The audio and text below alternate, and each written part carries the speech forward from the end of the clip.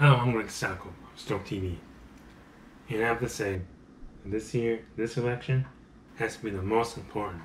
We have a lot of issues.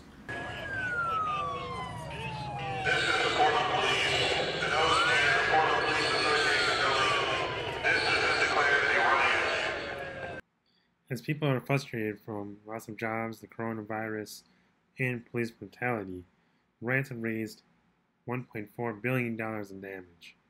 As people across the country protest peacefully in front of the capitals, Donald Trump faces his biggest challenge of becoming president for a second term, as Biden doesn't seem much better with all the difficulties that the country is facing. Now to growing concerns about the deadly coronavirus officially hitting the U.S. Don't know is a lot about this virus. We don't know its incubation period. We don't really know the route of transmission. It is a coronavirus, which normally spreads via respiratory droplets, but we don't know the specifics on this new one. Plan to contain the coronavirus in the U.S.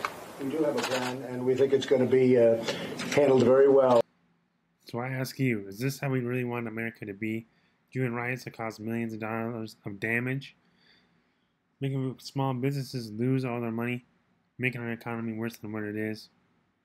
Having the military come to fight us as American citizens? We can protest in peace. Let's just vote on this 2020 election.